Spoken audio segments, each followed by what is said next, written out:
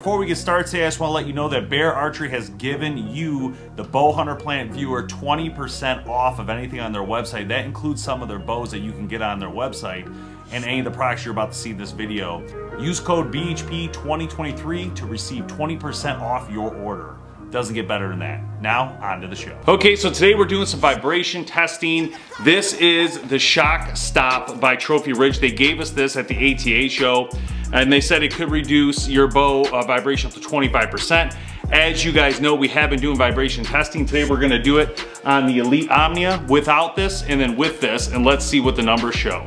Here's the Omnia without any extra suppression. 58.54. All right guys, here's the Shock Stop from Trophy Ridge. They just launched. They're saying it could reduce up to 25%. Let's go ahead and give it a whirl here. So we know we're at around 58 without it, which is really good. So let's go ahead and throw it on and see what happens here.